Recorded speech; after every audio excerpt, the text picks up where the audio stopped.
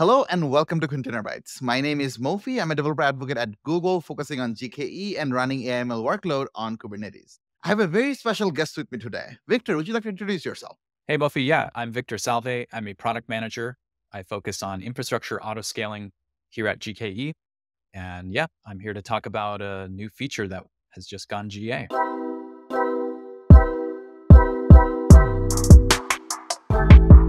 So this new feature, tell me more about it. Yeah, it's called Custom Compute Class. And this is a new declarative node API that we've released. It's a CRD-based API, so you're able to manage it entirely in cluster. And it lets you configure basically auto scaling and node attributes for your clusters. And you can do this at a class level. So you can set up a high level class that is consumed by, let's say, multiple workloads. And those workloads might have similar needs, similar compute needs, similar storage needs, and so forth. And these attributes can be set up to also provide for a number of interesting capabilities like fallback compute priorities. Say if you run into obtainability challenges, if you're going for spot and there's no spot at the moment, or you're going for a resource that's difficult to obtain, like certain accelerators, for example. Now, this will allow you to basically define alternative fallback priorities during an auto scale event. And when you basically hit an obtainability challenge, it will fall back. Would it also allow me to, in the future, if the original choice was available, would I be able to then do something automatically to get back to the spot or my community? Yeah, that's right. So one of the really magical features of this capability is this notion of auto reconciliation forward or auto migration. And it will do exactly what you described. So if your top priority becomes available at a later time, we basically pull for that periodically. As it becomes available, we will start migrating your workloads. Again, if you basically opted into this feature, we will migrate your workloads to that top priority. So this capability works actually in three different modes. The first mode is if you have statically defined node pools. These would be like your pre-existing node pools, and you want to basically use them with respect to your compute classes. You have to set up taints and labels and so forth in order to opt them into the compute class. The other way to do it is with a machine family attribute. So you can describe your compute needs at a very high level. Say, I want an N2 with a certain number of minimum cores, certain storage requirements, and so forth. And then describe your compute in that kind of fashion. And the last way is by defining actual machine instance types. So you could say, hey, I want N2 standard 16 machines as my number one priority, N2 standard 8 machines as my second priority, and so forth.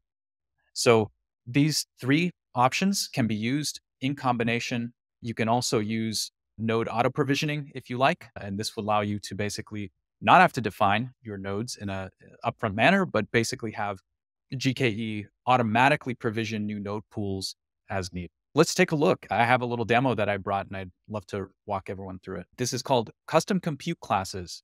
And again, the idea is we'll be able to prioritize these compute resources. We'll define fallback priorities to the lower priorities, and we'll be able to auto reconcile forward. As I mentioned, this is a CRD. It's available on GKE version 1.30.3. I highly recommend just like keeping a track of what's happening in the CRD because it's going to be the most up-to-date spec. Now here's an actual instantiation where I've got two priorities created. You can see at this point, I only have my default pool defined. So none of the N2 or N2D, which are my two priorities, have been kicked off yet. So we're going to go ahead and actually deploy the class that we just looked at, which is the prefer N2 class. So we've created that now. And now we're going to create, of course, a deployment or a workload with 10 replicas. And it's actually calling that class. And you can see that's done very easily with a node selector. You can also set up a namespace default, but in this case, we're using an explicit node selector within the workload. So we kicked off the workload and we're going to watch it spin up. So we have the 10 replicas. You can see the various pods that are pending at this point. We'll speed up time a little bit, but you can see that we've already got a node pool that matches our top priority. So minimum of 4 cores. So it's a N2 standard 4 node pool machine. And now it's going to start creating nodes. And you can see that happens in that second block. We've landed everything already on our N2 standard for nodes. Now let's try to simulate a situation where we've used up all N2 quota. And I've got a little script here that actually just chews up all the quota. So it's basically going to create a bunch of instances in GCE that eats up the quota. Okay, so we've done that and we're out of N2. So what's going to happen when we scale up to 25 replicas? According to our priorities, we know that the second priority in our class is N2D. So what we anticipate seeing is N2D nodes being created. You can see right away we get the N2D standard for node pool, and you'll see in a moment the matching nodes will also be provisioned. And that's because, again, the N2 is no longer available in this project. We've chewed up all the quota, so we fall back, right? So we're back in the second priority. And again, these are arbitrary. I've set these up just for demonstration purposes. Your use cases might be vastly different. Maybe you can imagine ways where you can use this sort of thing where your most cost-effective or your most performant classes are not available in a given moment. So now let's see some magic, right? So we want to see what happens once we release that N2 quota. If we release it, that now means we have availability in N2. And we should see auto reconciliation because we've turned on the auto migration feature. We should see it actually reconcile forward to the N2. So again, I'm going to just do the opposite of what I just did. I'm going to delete those instances, which will free up my N2 capacity. So let's see that happen. Okay, so now we've gotten rid of all those N2 instances. And you can see that right now we only have 2 N2 standard for nodes. And you can see we still have a bunch of N2D nodes active. GKE is now starting to look at, hey, do I have N2 available? Because it's constantly looking at what's available.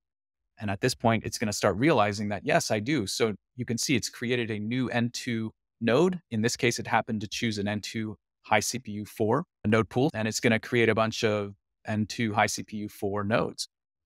And this all happened without us touching anything, right? So it just like magically started saying, hey, my highest priority is available now. I'm going to start migrating all the pods to these N2 nodes, and voila, we get onto our highest priority. So in about a minute or so, we've migrated over. Now, again, this is optional. So I don't want you to think that we're going to like arbitrarily mess with your workloads, but it will respect things like PDBs. It will respect things like safe to evict annotations and so forth, so that we're only doing this if you opt into it and if it's desirable and if it's timely for you. So you can see that now all the N2D nodes are gone. Eventually, you'll see that the N2D node pool will also go away. There it went. And that's it. So that's the demo. So hopefully you can envision some use cases here. Again, this was a simplistic kind of N2 fallback to N2D. You can have multiple, right? You could have 10 priorities if you want, right? But there's a lot of configurability, a lot of options here.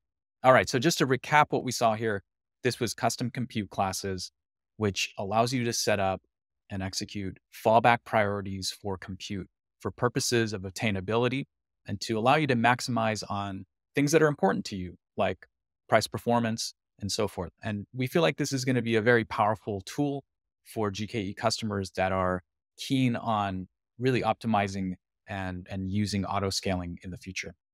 This feature is already GA. We'll link to the documentation and a blog post for this feature in the description below.